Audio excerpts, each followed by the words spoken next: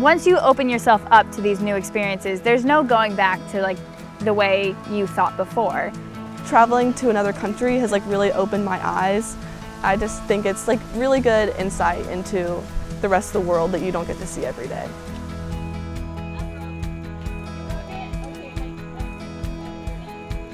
Discover Amigos is a 2-week summer service learning program for 13 to 15-year-olds. They'll spend 2 weeks in either Costa Rica or Panama or another country in Latin America. The first week they'll be doing turtle conservation project activities with a different partner agency or foundation in the host country. And then the second week they will have a week staying with a host family in a community. The host family part is going to be where the volunteers learn the most, where they struggle the most, practicing their Spanish. And it's also going to be where they form relationships that will last for a lifetime. Even though they stay in community for 6 days or 7 days, the impact in the kids and the host families is huge. I was really nervous to start about going to a host family and like living with a family in their house. But like they're really like kind, they're really like understanding, and now I'm like I don't feel nervous about going to my host family anymore. It's like I'd consider it home, away from home now.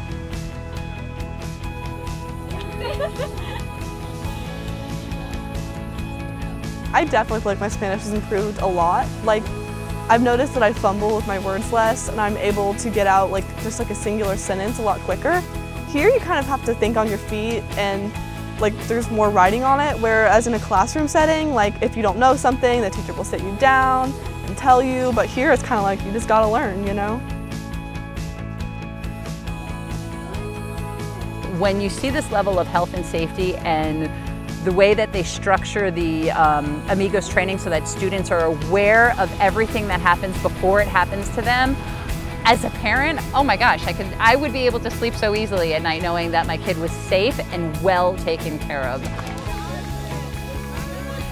Discover Amigos is truly an experience of discovering and learning.